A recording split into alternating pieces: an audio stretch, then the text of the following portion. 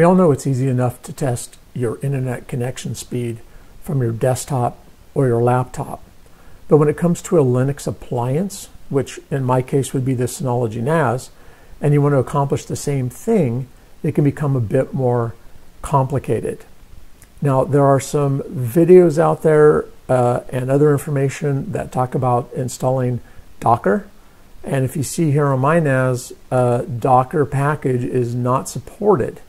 If I search for Docker, you'll see there are no results. So there is another way that you can use speedtest.net without having to install Docker or any other bloated package to do so. And that's by using the speedtest command line interface. So I'm going to go into showing you how to determine which package you need from speedtest and then installing it on your Linux appliance. And in this case, again, it's my Synology NAS. So first thing you want to do is go to the Synology website and locate your specific NAS device so that you can determine your CPU architecture. So basically go to this page, do a search, and when you find the one you want, copy the CPU architecture, and then you're going to paste it into Google and go and see if it's 32-bit architecture, 64-bit architecture, etc.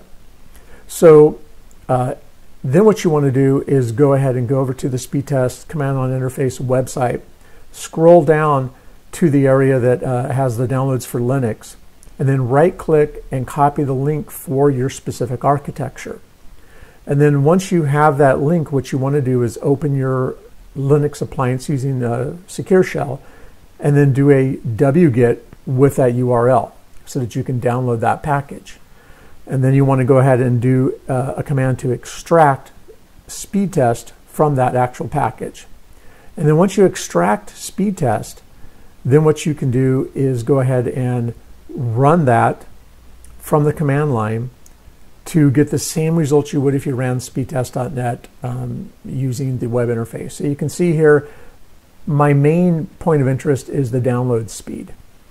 And once this is completed, right now it's doing the upload speeds, which I'm not too terribly concerned about, but it is doing exactly the same kind of process that it would if you were to go to the website for speedtest.net.